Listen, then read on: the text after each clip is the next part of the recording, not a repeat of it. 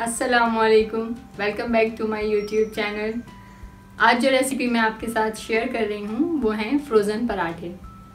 Frozen पराठे बनाने के लिए हमें पफ पेस्ट्री की ज़रूरत है, जो ऑलरेडी मैं आपको बनाना सिखा चुकी हूँ। इसका लिंक आपको डिस्क्रिप्शन बॉक्स में मिल जाएगा। इन पराठों का टेस्ट, जायका बिल्कुल बाहर वाले पराठों जैसा ही है। आइए रेसिपी शुरू करते हैं।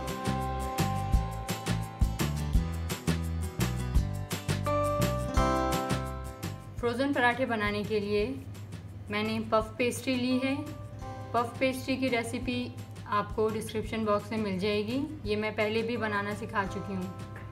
मैदा लिया है, ऑयल लिया है,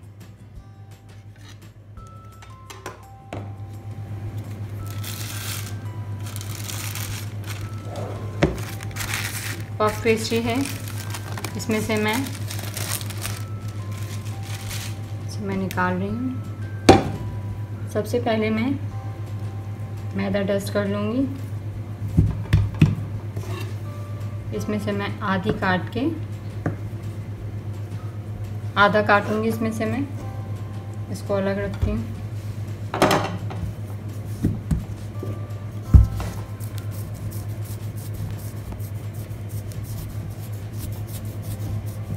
इसको मैं बिल्कुल बारीक बेल लूँगी।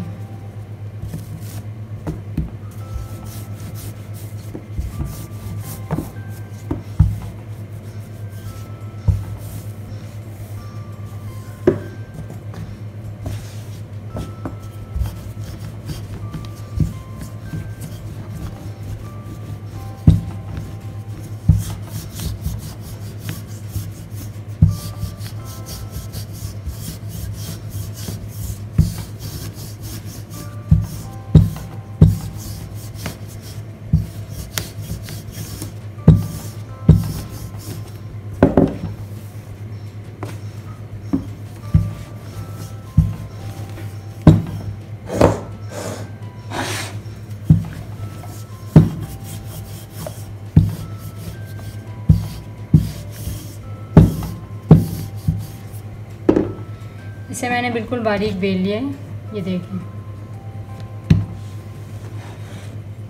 अब मैं इस पर ऑयल ब्रश करूँगी। हल्का हल्का करना है क्योंकि इसमें ऑलरेडी पफ है।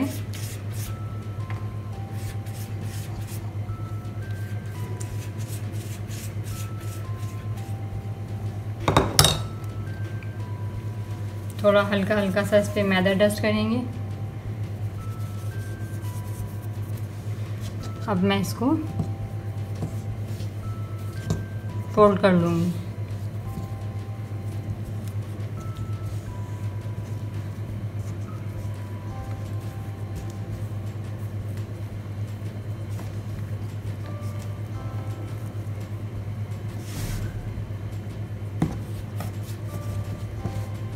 मैंने इसको फोल्ड कर लिया। अब मैं इसके सर्कल काट लूँगी।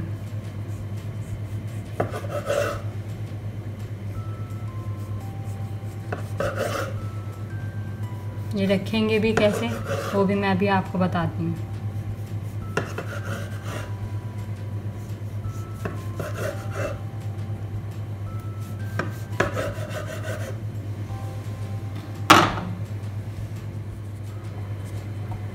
ये देखें, ये मैंने इनको गोल गोल काट लिया है।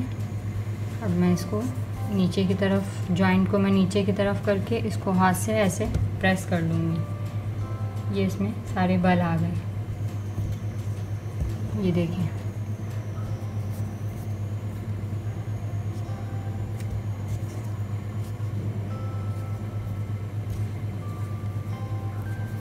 बस सारे मैं इस तरह से करके और रख लूँगी। बिल्कुल ये ऐसे पराठे होंगे जैसे बाहर आप रेडीमेड पराठे ख़रीदते हैं, बिल्कुल सेम वही है।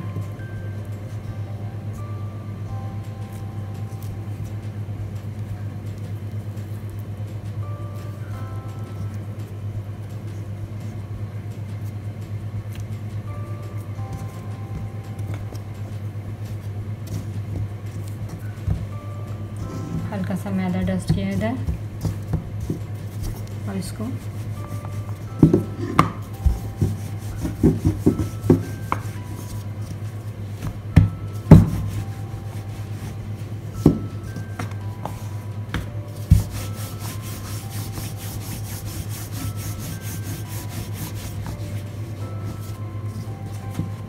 बेलते जाएंगे, साइड में रखते जाएंगे।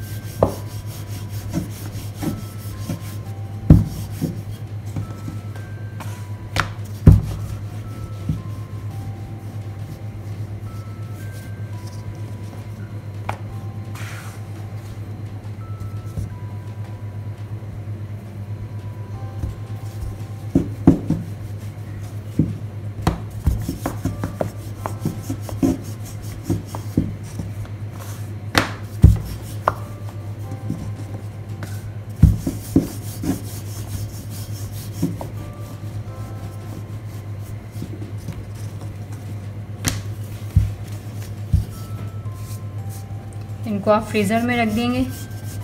ये फ्राई करने से 2 मिनट पहले निकालें और तवे पे रख दें। इनको फ्रीज़ करने के लिए मैं घर में बना रही हूँ, तो मैंने इनको शॉपर्स लिए हैं। शॉपर्स लेके मैं इसको यहाँ से काट लूँगी दोनों तरफ से।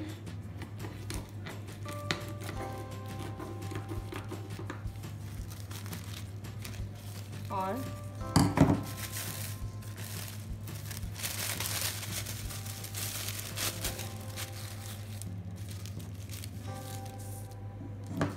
अब मैं इसको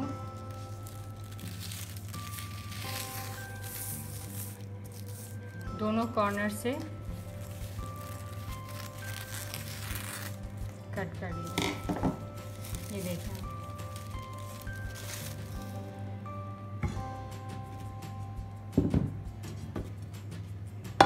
प्लेट ली, शॉपर रखा,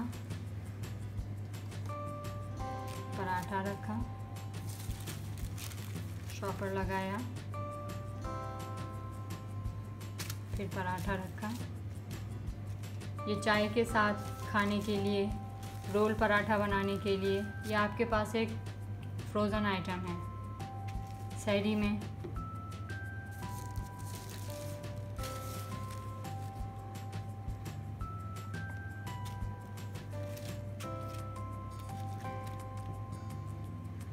इस तरह से मैं ये सारे पराठे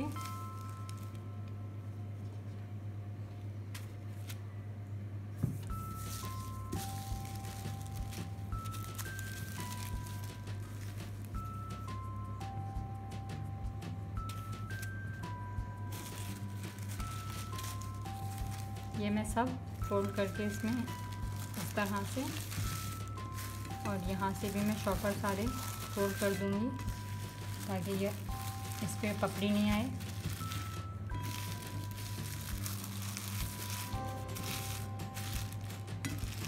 और ये ऐसे फ्रीज़र में चले जाएंगे। ये पराठे हमारे तैयार हैं। तवा मैंने चूल्हे पे रख दिया है और हल्का सा फ्लेम खोल दिया है।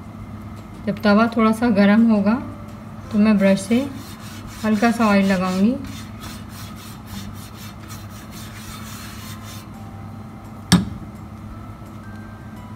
ये पराठा में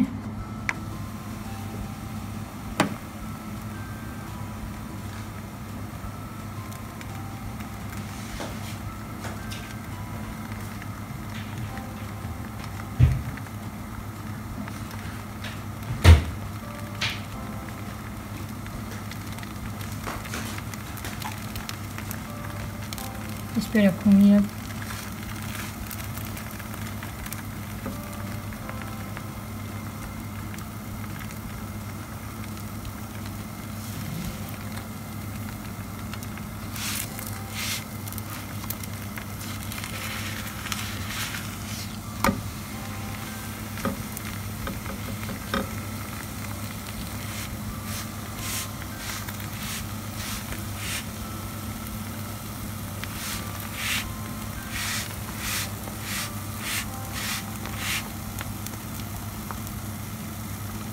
ज़्यादा तेज़ आंच पे नहीं सेकेंगे, नहीं तो अंदर से कच्चा रह जाएगा। हल्का हल्का सेकेंगे। अभी आप देखिएगा ये खुद फूल जाएगा। ये पराठा हमारा तैयार हो गया है। अगर आपको मेरी ये वीडियो पसंद आए तो like, share and subscribe to my YouTube channel.